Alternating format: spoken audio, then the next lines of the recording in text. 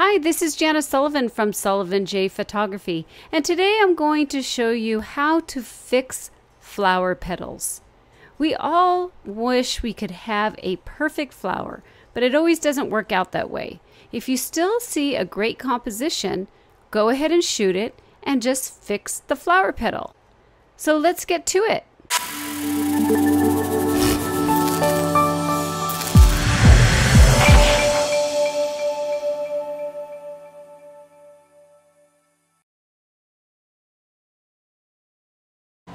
One of the things that happens when we're photographing flowers, especially when we get really close, we don't give ourselves enough room to the edge. And with this image, I feel that it needs a little bit more so it's not cropping into my main subject. So what you can do is you can add some more canvas.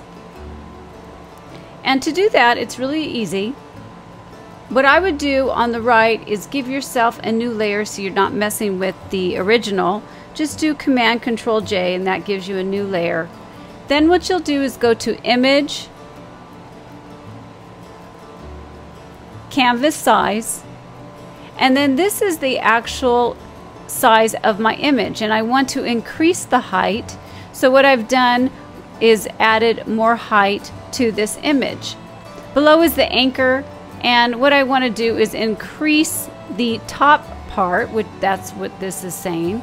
You can always change if you're not used to inches, and you can change your different ways of measuring on the right here.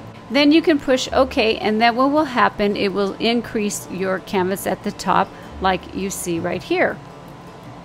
Next, you're going to use the magic wand tool. Just go ahead and click on the white and to select it. You'll see the marching ants, and then you'll go to Edit, Fill, make sure Content Aware is clicked here, and then push OK. Let Photoshop do its math, and then remove the marching ants. I like to do just Control Command D to deselect, and it's done a pretty good job, but you can see here that I have an indentation. So when you have a flower that may not be perfect, but it's just a little bit off, use the puppet warp. Puppet warp is perfect for small little areas like this that have petals that are just not perfect with the symmetry of the rest of your petals. So this is an indentation. Maybe you have a petal that's just a little bit too large and you want to bring it in. Puppet warp is perfect for the small little locations. Make sure you have a copy of your layer. Go to Edit and then Puppet warp. And you'll see this grid, and what you need to do is make sure that you anchor around the area you want to manipulate. This way you're not manipulating any of the image around here. I want to just give this a little bit more of a round feel, so I will just slowly play with this, and say if I'm not liking it, all I have to do is click on the pen and delete it, and then just go ahead and start over again. Once you like what you have, you can either push enter or the check mark. Look at this right here, and now I've got the symmetry going to the right, and so here is the before and here is the after. So let's go ahead and go to petals that have more damage, that takes a lot more than just using puppet warp to fix. Here's an image of a beautiful rose that was taken by Jamie Christensen, and he is the one that actually asked me, how do you fix petals? And I thought to myself, what a great tutorial, because there's so many of us that photograph these beautiful flowers and there could be just one petal off that really blows the symmetry. You can see here to the right that this has lost either part of its petal, it was damaged somehow, but you have this really pretty rose, and then this area just unfortunately just takes you away from the beautiful flower. So we're going to go ahead and make a new layer so we don't damage anything. So I'll do a Control-Command-J, and we will go ahead and start working with this flower. So there's two ways that I'm going to talk about how to fix this petal over here. The first one is a way that I feel is really easy to do if it works for you. And then the next one we'll talk about more difficult issues. I want to show you real quick because in the video I'm going to work fast, but I want to show you the before and after. So this is the before and this is the after. Now we have a nice flowing flower. It doesn't break our eye when we come over to the right. The before, you kind of stop right here, but by just placing the petal or extending the petal, now we have a beautiful flower that's flowing.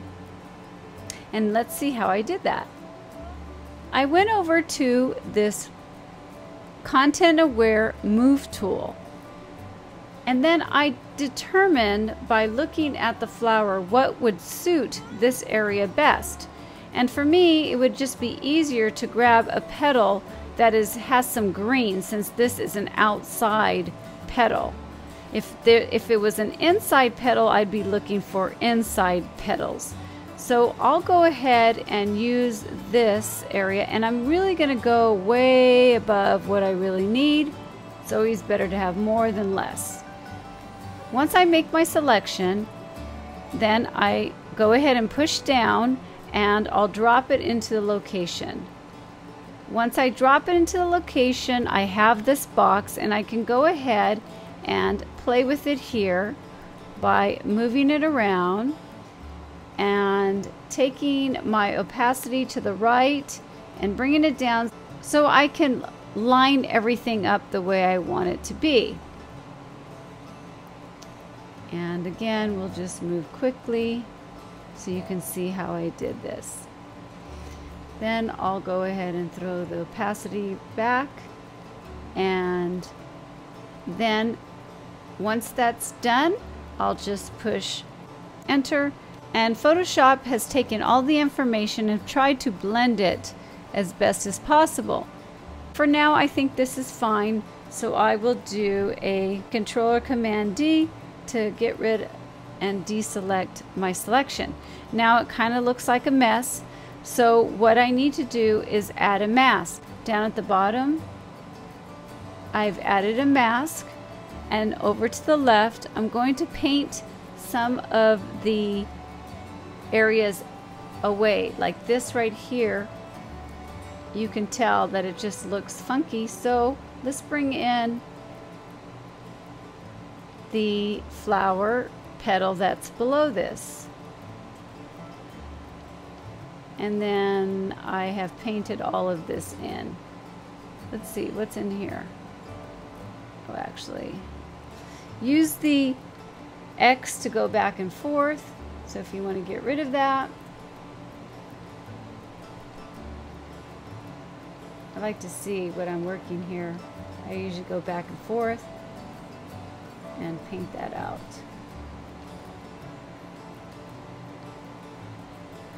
So the petal's looking pretty good. I would get in nitty and gritty in here, and then the next thing I would do is just add another layer. Over here, I would go to the left and play with my spot healing brush and just clean it up a little bit. I also will play with the clone stamp. So here's the clone stamp, and if there's something that's kind of funky and I need to fix, I'll go ahead and do that. So let's go ahead and go into an even better way to do this, but it takes more time. So I always suggest you try this first and then go into the next version of this tutorial if this doesn't work. The last part of this tutorial is a little bit more complex and more for the photographer that understands Photoshop and masking a little bit more in detail. But if you take these steps slowly and practice, before you know it, you'll be able to fix any flower petal by doing it the way I'm going to show you. This right here is the section that we have fixed, And by looking at this flower, you would never know that really this flower looks like this.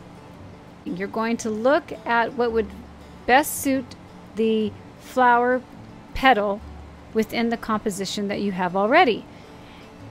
I'm going to go ahead and just make my selection using the marquee tool. You can use any kind of selection tool that you are comfortable with.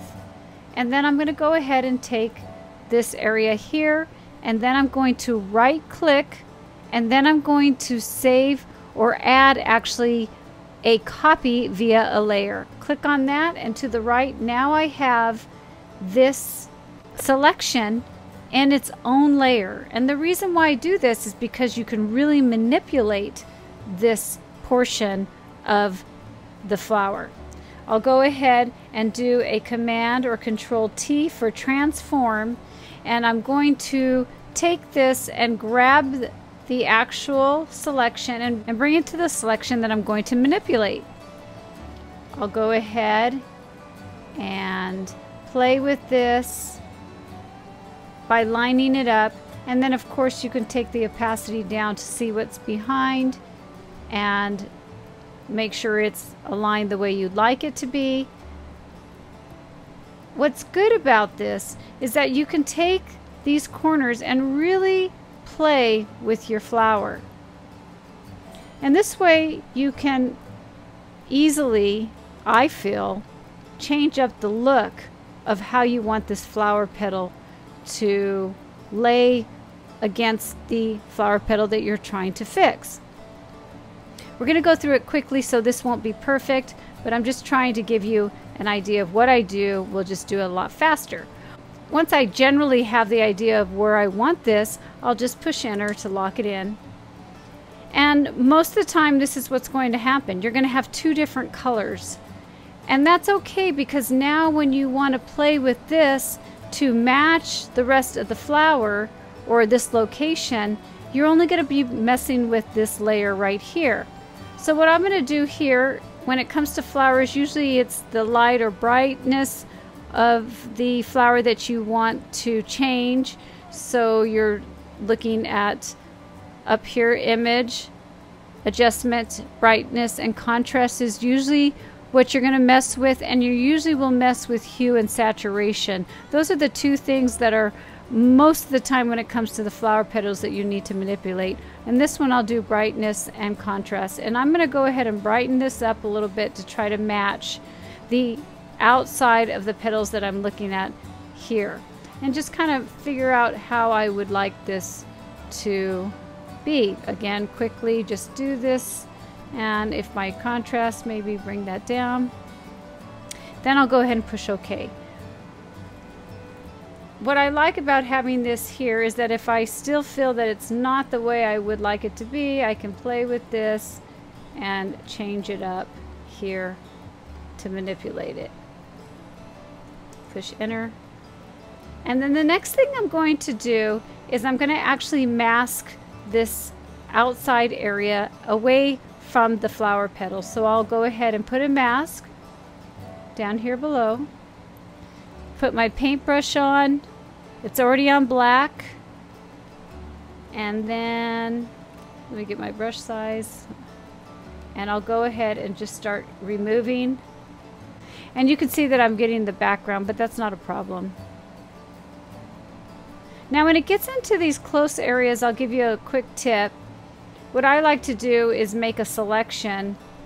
We'll go ahead and use the quick selection tool, and I'm just going to go in here. I want to show you quickly.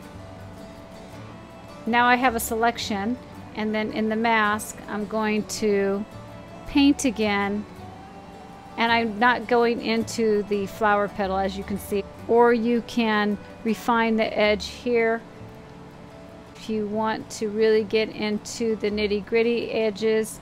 You could do your smart radius, and then you can paint in here, and it will really get into detail.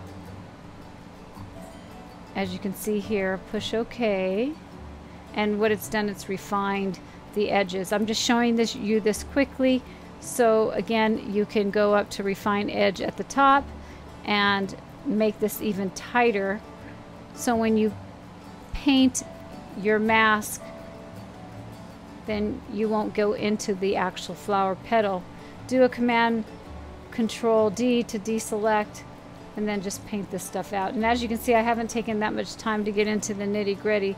But another thing that is good too is if you want to change up your flower petals, this way it doesn't look exactly the same as, say, this one that we've taken from this other petal where we've copied. I would actually even play with this and change things up a little bit so it doesn't look exactly the same. That's something that is a good tip. And then on this actual copy layer, you could do a clone stamp and take a section here or look at the background to see what would be interesting and start clone stamping to bring the background in and play with that way. Always looking at your background to make sure that it looks even. So it will take some time for you to play. The next thing that I'll be doing is actually blending this middle part in. So what I'll do next is I'll go ahead and get my healing brush, and most of the time I actually use this healing brush because I want to make a selection so I can match this color in here instead of Photoshop doing that for me.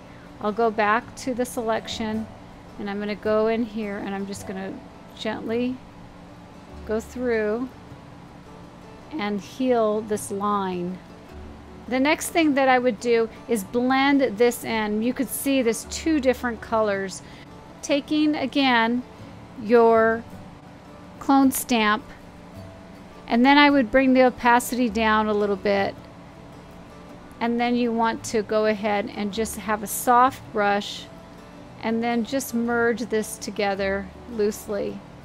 Always look at the flowers and to see how it's flowing so it looks natural to the rest of the image. And then once you've got it to a portion that you like, you pretty much have a new petal and nobody would even know that this was fake. If you have any questions or something doesn't make sense, you can always reach me at sullivanjphotography.com and I'll get back to you as soon as possible. Have a great day and have fun fixing your flower petals. Cheers!